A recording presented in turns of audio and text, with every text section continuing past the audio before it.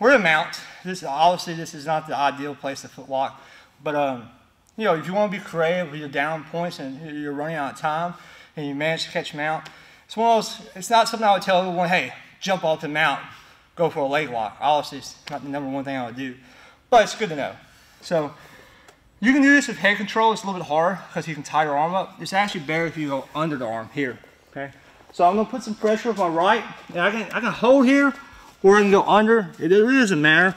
I honestly just like to put my elbows to the ground and pin that. Okay, I'm gonna lift my right foot up and I'm gonna circle it over his hip here, as you can see.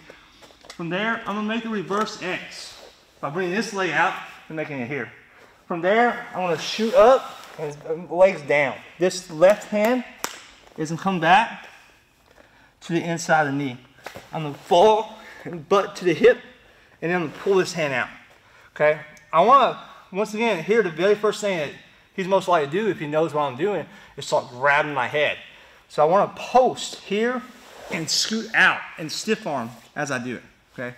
In this variation, what's gonna happen is I'm gonna kick this leg behind his knee up and shoot my leg under.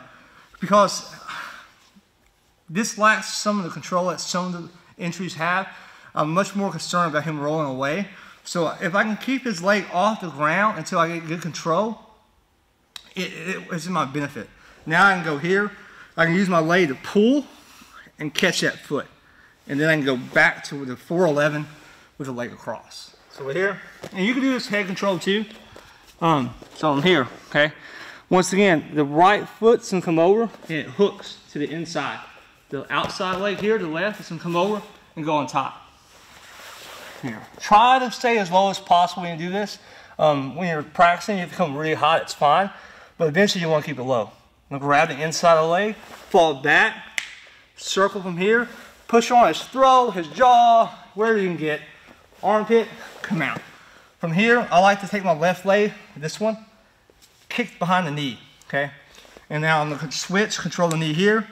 I'm gonna use this to pull the foot towards me and come to the position here.